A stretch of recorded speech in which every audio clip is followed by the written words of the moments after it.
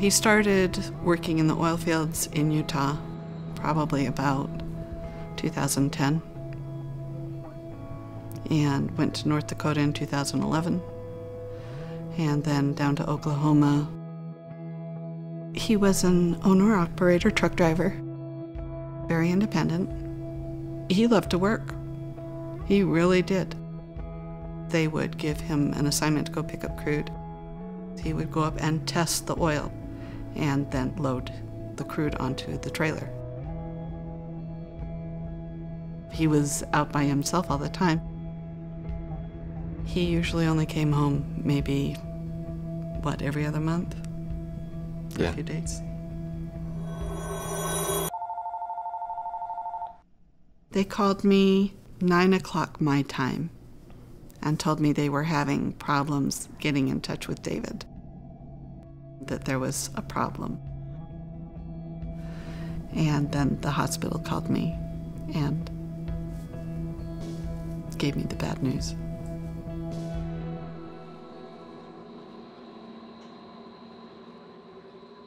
Oil and natural gas extraction workers are no strangers to hard work. The hours can be long, the work can be physically demanding, and often involves travel to remote locations. There are over 500,000 workers employed in the industry, a workforce that is critical to the energy infrastructure of the nation. Some oil and gas production workers are responsible for measuring or gauging how much oil and water is in the storage tanks. These workers often manually gauge the level of fluid by lowering a device into the opening on the top of the tank called a thief hatch. This may be done dozens of times in one day. Oil haulers also collect and test samples of the oil, called thieving, to determine its quality before loading it onto their tanker trucks and transporting the product to a terminal, railhead, or refinery. If done manually, the hauler will lower a tube into the thief hatch and then perform a series of tests on the oil before beginning a fluid or custody transfer. For workers who gauge and thieve the oil, the weather can be severe, the shifts are long, and many work at night and alone. Being away from home is tough in itself. And then you have to deal with all the risks that are involved in hauling crude and buying oil. They're out there in all kinds of weather. You've got big, heavy equipment. You've got slip hazards. You're up there on a catwalk. But the gas was the main thing that they were worried about. Cindy's husband, David, owned his own truck and had been chasing the oil boom since 2010. On March 20th, 2014, David arrived at a tank site. He climbed the catwalk, opened the thief hatch, was overcome by gas, and soon after was found by another trucker, motionless. He was always very, very careful. I know he was not looking to pass that day. And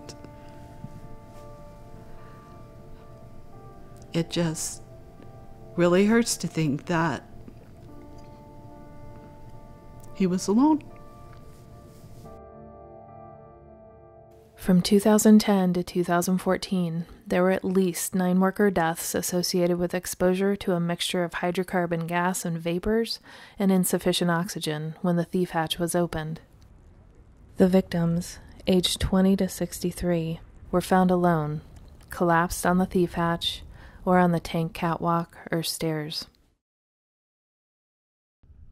And here's why. When a thief hatch is opened, large amounts of hydrocarbon gas and vapors can escape, especially if the tank is under pressure.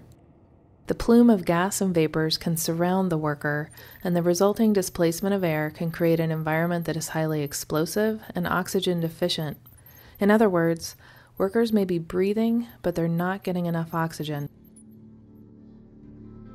Here, an infrared camera allows us to see the plume, which is otherwise invisible to workers. It can affect the eyes, lungs, central nervous system, and can cause the heart to have abnormal rhythms, resulting in dizziness and disorientation, loss of consciousness, and even sudden cardiac death. When you're up there and it hits you, it kind of catches you off guard. You kind of get dizzy. Most of the time when that happens, I just run. But when you try to run, it hits you so fast, you get disoriented and don't remember which way you want to run. It becomes very overwhelming. You see where the guy opens the hatch and see how much gas is coming out. These guys are at risk because there's lots of harmful vapors within there. Same as you wouldn't want to hang your head right over top of your gas tank when you're fueling your car. There's benzenes, there's toluenes, there's xylenes. There's all kinds of things that can have long-term or immediate effects if you are deprived of oxygen. For a person to be in that kind of risk, there's no sense in it in my mind. During 2010 to 2014, 11 fatalities were identified to be. I've been in this industry for 35 years. I can think back, nobody told us what some of the health effects could possibly be. And I've always vowed that if I ever was in this position, everybody would know what I know.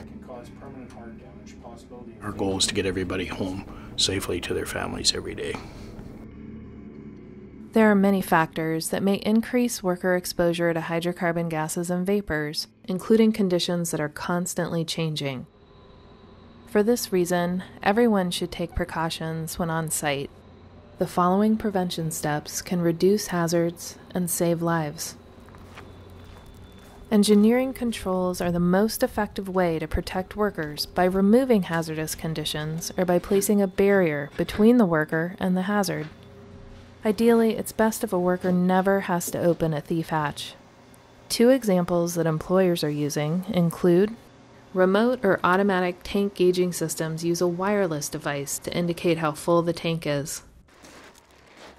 In addition, existing tanks can be retrofit with dedicated sampling ports or taps to replace manual thieving. Sample valves for the tank are located on the ground level.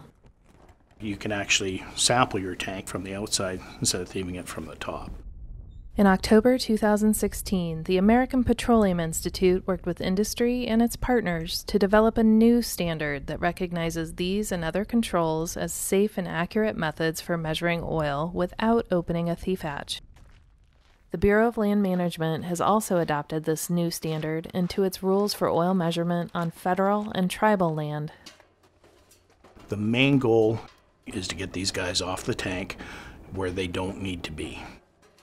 If that saves one life, that's worth anything in the world to me. That's to me is the ultimate goal. Additional safe work practices and controls include: Hey John, how's it going? inform designated personnel when you begin and when you finish your work. Hey, I'm over here today. Prior to leaving your vehicle, make sure you don't have anything with you that could spark or ignite flammable gas. Ensure personal multiple or multi-gas monitor is functioning properly, is placed within the breathing zone, and has been properly calibrated and tested. Monitors should be testing for the lower explosive limit and oxygen deficiency in addition to hydrogen sulfide. If multi-gas monitor alarms go off at any time, immediately exit to a safe area. Ground yourself prior to accessing the catwalk by making contact with bare skin on a metal handrail. Bleed off pressure from the tank by opening the main tank bleed-off valve, if one is available, and leave it open for the duration of work. Determine wind direction using a windsock. Stand upwind, open the tank thief hatch fully, and step back at a distance to let it vent. Leave it open while performing gauging tasks. But beware that due to changing wind conditions, this method alone may not keep you safe. Unless exposure assessments indicate otherwise, use only supplied air respirators or self-contained breathing apparatus when working around open thief hatches. Half mask, full face, and powered air purifying respirators with organic vapor cartridges will not protect you from these types of toxic exposures and oxygen-deficient atmospheres. Wear flame-resistant clothing and impermeable gloves. Employers should have written worksite emergency action plans, and workers should be trained in and practice emergency response procedures. Worker training is an important part of workplace safety. Employers should conduct hazard assessments to evaluate exposure levels and other hazards and determine necessary controls to protect workers, and communicate these findings in a language that workers understand to both on-site workers and off-site contractors through hazard awareness training. Post hazard signage at tank access points so that workers understand the hazards and the precautions necessary to do this work safely, and train workers in these proper work practices. Workers, remember, you have the right to safe working conditions and to receive information and training about workplace hazards.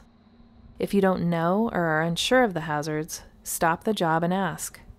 Everyone has the right to stop work that is unsafe. In addition, you can contact OSHA anytime to report unsafe working conditions or to file a complaint. You need to be informed of what all the risks or hazards can be at a site. What's flammable, what's not, what can have long-term effects. Just know your limits. Don't get pressured into doing things that you feel uncomfortable doing. Speak up. Say something to someone. Don't wait till it's too late.